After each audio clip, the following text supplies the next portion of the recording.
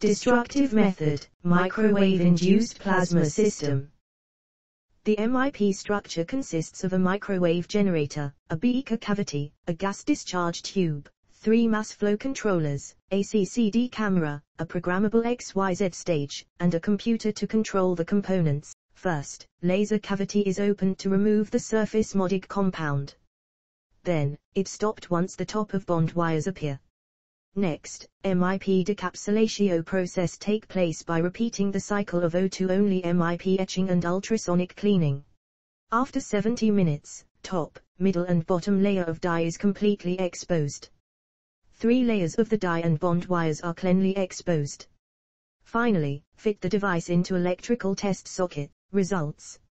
First is after laser ablation. Second is the MIP decapting at 10 minutes.